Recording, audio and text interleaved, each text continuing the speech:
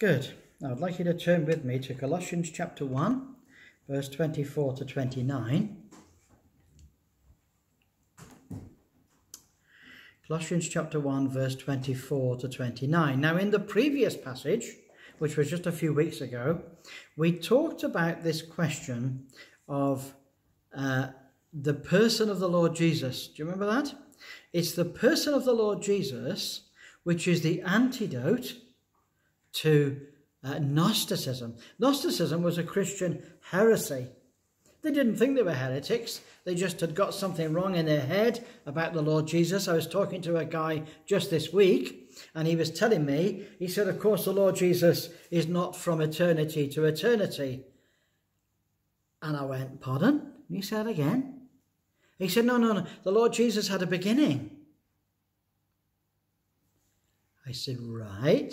What do you mean by that? And he said, oh, well, the Lord Jesus, you see, before creation was ever made, he was made. I said, no, I think that's wrong.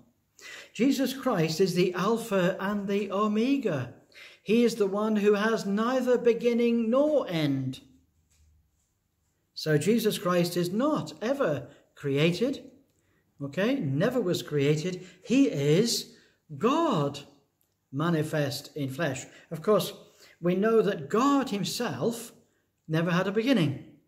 The Father never had a beginning, and the Holy Spirit never had a beginning, and the Son never had a beginning. They are from eternity. And Gnosticism was this particular idea, we see it in this passage, in which they tried to rationalize, and they thought maybe Jesus was once an angel that became a man. Well, that's the Jehovah's Witnesses for you.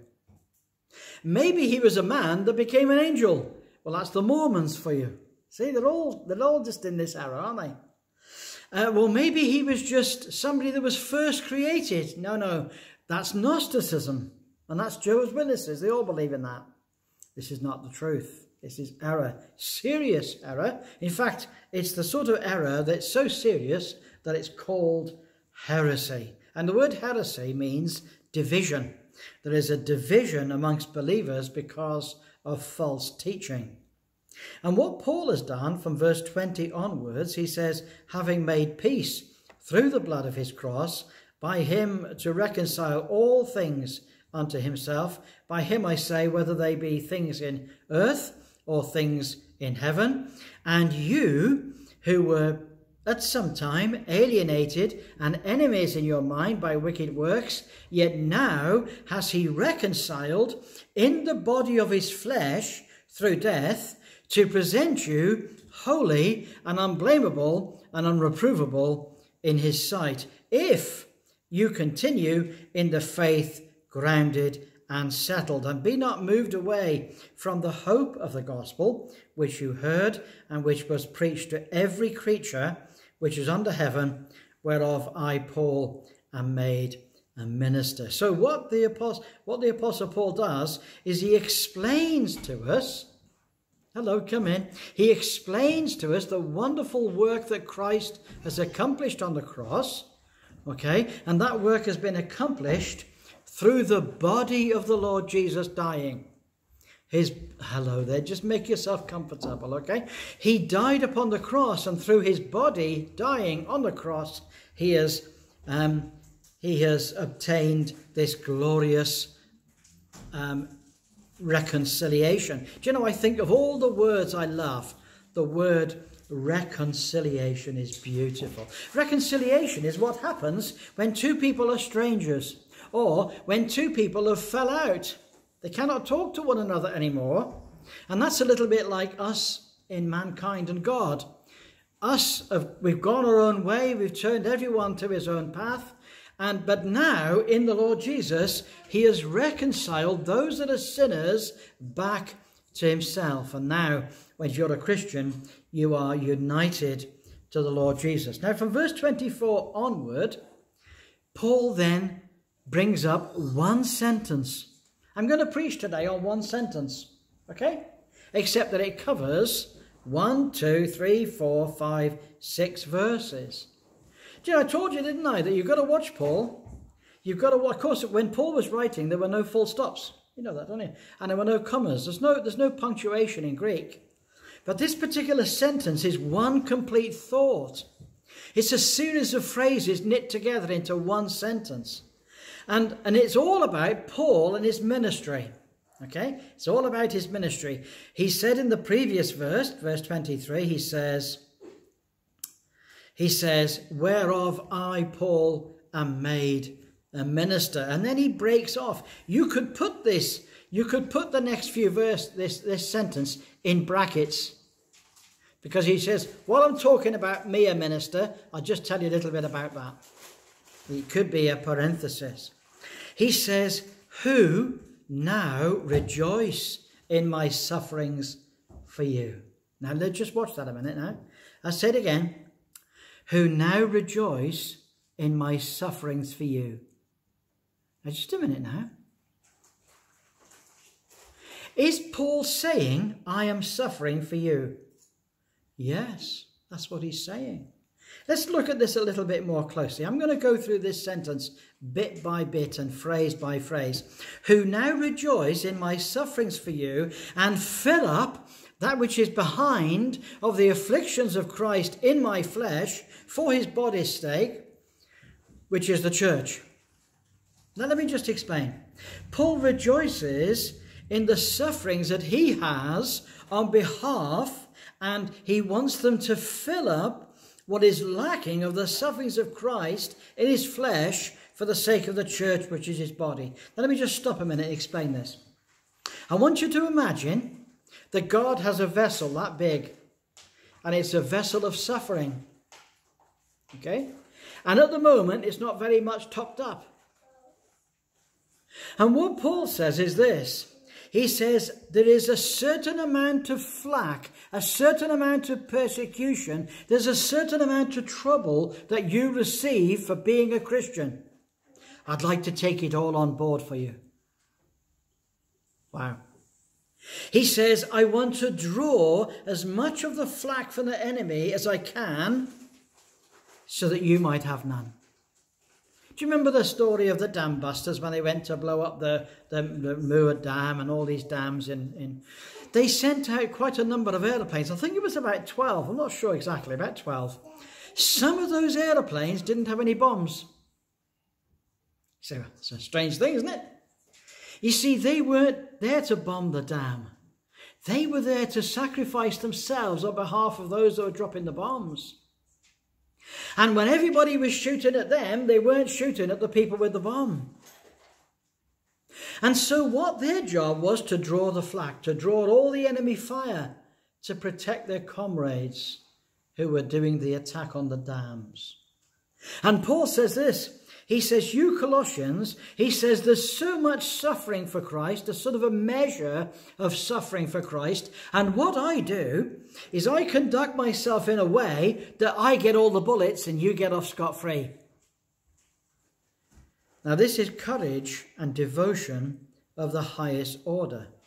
In the British Army, if a person has courage like that and takes all the flak on behalf of the enemy, he is awarded a Victoria Cross.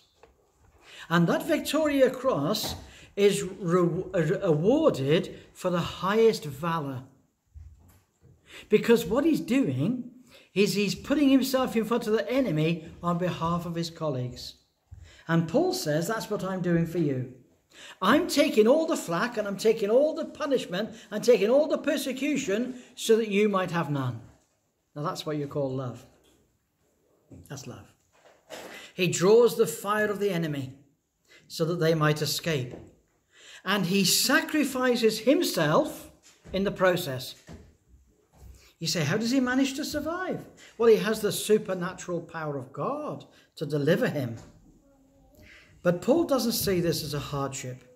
He sees this as a privilege and a joy. Now, let me ask you something. You say, is this very unusual? No, it's not unusual.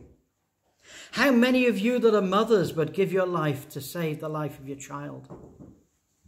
Oh, you would, wouldn't you? How many of you that are fathers would willingly die if only your son could live? You would, wouldn't you? And what Paul says is this. He says, I love you to such a degree that I'm prepared to take all your persecution for you so that you don't have to have it. Now this is the first qualification for being a minister. The first qualification is this, a willingness to put one's life on the line for one's brethren. In fact, on another passage it says, we ought to lay down our lives for our brethren. Remember what the Lord Jesus says. He says, I am the good shepherd. How do you know what a good shepherd is?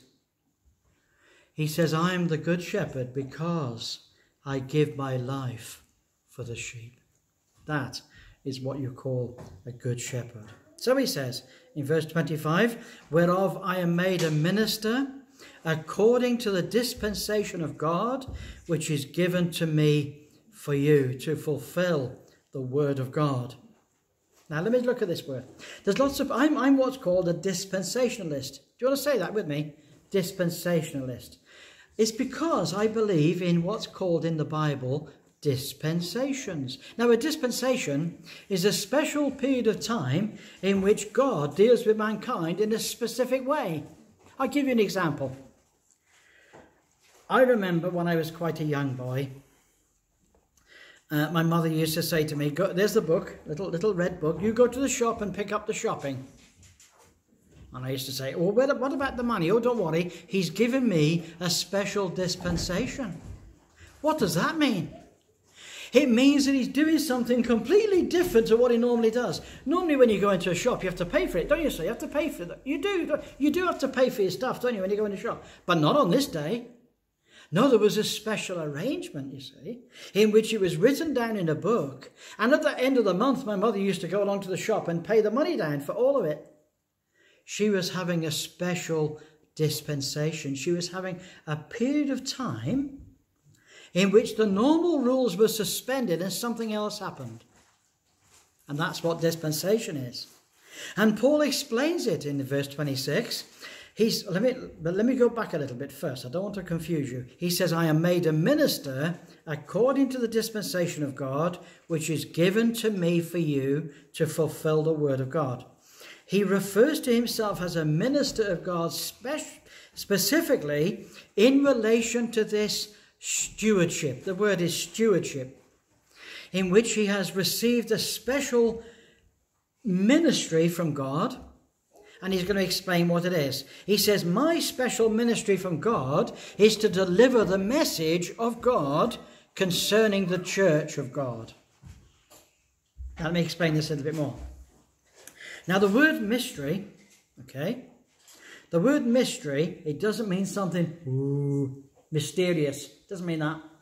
It doesn't mean, somebody's committed a crime and Poirot is going to go and solve it. No, it's nothing to do with Poirot. No. It's not about something secret like that. It's not about a detective novel. The word mystery is something that's very simple to understand. It means something that previous generations never knew about, which has now been revealed. That's called a mystery. You've got that, haven't you? That's a mystery. And Paul says this. He says this mystery of the church of God was something that was hidden in God in previous ages and generations, but is now revealed to the church. Okay? And what is this mystery? The mystery is Christ in you, the hope of glory. That's the mystery. So then, the presence of Christ in the New Testament believer, okay, in my heart, in your heart, the presence of Christ in our lives is the basis of the hope that the believer will one day be resurrected and glorified and go to heaven to be with him forever. That is a mystery that nobody knew. If you're reading through the Gospels, you won't find this mystery there. Do you know why? Because when the Gospels were being lived out, nobody knew about it. If you go to Matthew, you won't find anything about the church. Oh, you'll find the word used, but it's used in a different context for different people. You won't find anything about the church in John's Gospel, or Mark, or Luke. And you won't find anything in Malachi, or in the Psalms, or any of the Genesis. You just won't find it. Why not? Because at that particular time, when those books were being written, and when those books were being lived, nobody knew about it. Well, who did know about it? Well, God knew about it, but nobody else. And until Paul came along and until God revealed to Paul about the mystery of the church, nobody knew about it. Nobody. And that's why Paul says, this is the mystery which has been hidden in God, but which is now revealed unto the saints. Now verse 28. Whom we preach, warning every man and teaching every man in all wisdom, that we may present every man perfect in Christ Jesus. So what Paul says is this. He says, because of this great mystery that God has given to me, I preach. This is what I preach. And what do I preach? I preach warnings to every believer. And that's what I would preach to you in this church too. I give you warnings. Say, warnings of what? Warning of hellfire? No. I don't preach that to Christians at all. Why don't I preach that to Christians? Because they're not going to hell. What do I preach to Christians? I preach warnings that I might present every man perfect in Christ Jesus. What I'm saying is this, is that if Christ comes right now, he's going to say to me, Stephen, were you a faithful preacher? Did you teach these people how to live a holy life? Did you teach these people how to live a life in the community that was an honour to Christ? And hopefully the answer is yes. Of course, it's not my responsibility to live your life, but it is my responsibility to tell you that you should live honestly, that you should live soberly in this present world. Why? Why? Because Christ is coming. I wouldn't want to be the pastor that stands there at the rapture and says, I'm ever so sorry, Lord, but they were all rubbish because I never told them to live a good life. And they never did live a good life. And they were drunkards and they were wife beaters and they stole and they lied. I would not like to be like that. And so my message to you is to warn you, you have to have a life that's holy, not in order for you to become saved, but because you're saved. That's how you live. Why is it that you don't steal? Because you're saved. Why is it you don't beat your wife? Because you're saved. Why is it that you're honest? Because you're saved. You're not being honest in order to be saved. No, you're saying, now I'm saved. I can't do those things. They're part of the old life. They're not part of this present life. He says, I want to present every believer complete in Christ Jesus. Isn't that a lovely thought? That when Christ comes to meet us, we can be complete in him. We can be, first of all, saved. We can, secondly, be faithful. We can be honourable. We can be holy. We can be upright in our lives. We can be faithful. What a great thing that you've got to live up to. But nobody ever gets saved by doing these things. Nobody gets saved by living a good life. You cannot save yourself. Only the precious blood of the Lord Jesus Christ saves. However, if you have been saved, well, then you have a duty to live a life that is honouring and glorifying to the Lord Jesus. Verse 29, whereunto I also labour, striving according to his working, which worketh in me mightily. They're great words, aren't they? Let me tell you what it means. Paul says, it's for this purpose that I work myself to exhaustion. That's what labour means. I work myself to exhaustion, striving according to the almighty power of God, which is inside me working away. Let me ask you something. Can you make yourself holy? No. Can you make yourself honest? Not really, no. Can you make yourself faithful? No. But God, the Holy Spirit, can work away in your life. He can make you holy. And he can make you faithful. And he can make you honest. And so your job is not to make yourself better. Your job is to allow God, the Holy Spirit, inside your life to change you from inside out. So if you claim to be a Christian, maybe at your school, people say, oh yes, so-and-so, yes, a Christian, goes to church. So let me ask you something. If that's the case, if that's what they call you, now is God at work in your life changing you inside? Is the Holy Spirit moving in your heart to make you honest, to make you upright, to make you reliable, to make you a good example? That's the Christian walk. He says, the almighty power of God is working inside me mightily. Paul's work was exhausting, but it wasn't in his own strength. It was in the enabling power of the Holy Spirit in his weak body, in his very weak body. Do you know what? The Apostle Paul was a person who had lots and lots of problems physically. People talk about him having a problem with his sight. It's very possible. People talk about him being little in stature. They talk about him being weak in body, not strong at all. Okay? But Paul says, he says, when I am weak, then I am strong. How is that possible? How can you be weak? How can you be strong when you're weak? You can be strong because of the power of God within, coming out in your life. That's how you can become mighty. He says this work is exhausting, but it's not exhausting in my strength. It is exhausting in the enabling power of the Holy Spirit. Let me just say something to you. Just stop for a minute and think about this. I'll stop talking so you just gather your thoughts. You ready? Got this now? Write this down if you've got a pen. You can't live the Christian life. Got that now? You can't live the Christian life. Have you tried? It's not easy, is it? You can't do it. The quicker you give up, the better.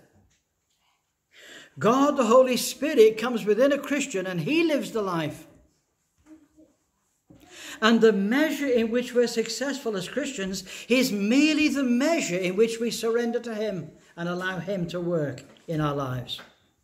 All we need to do is to learn to let the Holy Spirit take charge and work in our lives. That's the secret. Okay? I remember a young man coming to me many, many years ago, and he said to me, Stephen, I'm terribly dejected. He said, I've really tried to live the Christian life. I keep failing in front of all my classmates. I say things wrong. I swear. I do things wrong. And I said, well, I'm glad that you've said that you're trying to live the Christian life. And I'm glad that you're failing. He said, what do you mean? I said, I'm glad that you're failing, because I said, that's the first lesson you've got to learn as a Christian, is that you can't do it. And when you get to the point in which you're just about to give up, you'll turn to God and you'll turn to the Holy Spirit in desperation and say, I can't do this. Now then, you take over. You do it. And suddenly the brakes will be taken off and away you'll go. So when you're pushing a car with a handbrake on, have you ever tried to do that? You take the handbrake off and away you go. And that's what the Christian life is like. Just remember that day when you put yourself into the hands of the Lord Jesus in order to be saved. Remember that? When you said to God, I can't save myself, I'm just a sinner, but I need to be forgiven. Save me. And your life changed because he did it for you. And that's the same for the Christian. Every single morning and every single moment when a Christian says to the Holy Spirit, I cannot live this Christian life and I give up, but I'm putting myself in your hands. And suddenly things are different. Suddenly the things are different. Suddenly the temptations aren't there. Not that all the temptations have gone altogether, but suddenly there's power in the Christian life. Suddenly, all of a sudden. Why? Is it because you've changed? No. It's because the Holy Spirit has come to accomplish in your life the things that he has come to do. So I'm hoping that this is a blessing to you. These are what you would call the alphabet, the ABC of the Christian life. It's the simplicity of what it means to be a believer.